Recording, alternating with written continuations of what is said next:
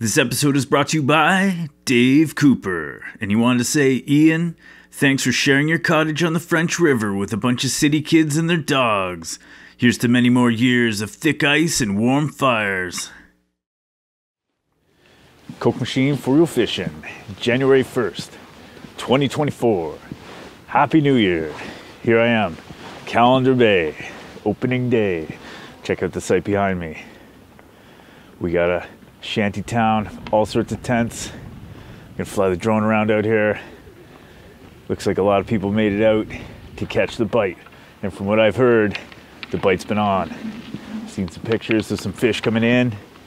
I'm just gonna do a quick little report here, and then I'm gonna fly my drone around. I can tell you that when I checked yesterday, 4 inches of ice out here, and then people are telling me 4.5, 5 inches of ice today. Bernie was telling me Hunter's Bay, about 5 inches of ice. I was driving along Lakeshore, and I can tell you that the lake looks very, very deceiving. Knowing that it was wide open days ago, it finally closed up, and it looks like classic good ice, but you just know it's not. It's probably gonna be at least a week before that ice is looking any better. But things are looking great out here. I see snow dogs on the ice. Or is it snow dogs? I don't know.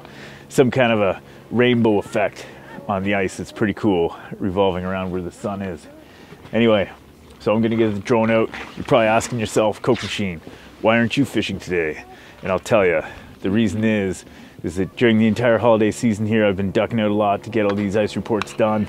And I think my wife has maybe hit the ultimate peeve point where if I was to go out fishing right now, she might shoot me. So I'm gonna have to wait a couple days, let the heat blow over, then I'll be on the ice. I also gotta renew my license. Anyway, if you guys haven't put in your guess for this year's ice thickness competition, make sure you get that in because it's live, and I'll let you know when the spoon toss is going. You can guess up until midnight before the day of the spoon toss, and I haven't announced the day of the spoon toss yet because we're waiting for this ice to really firm up. So we'll talk to you guys later. Check this view. If you like the ice reports, don't forget to hit the thumbs up. There we go. Take a look at that. It's got to be 50, 60, 70 huts out. It's a lot.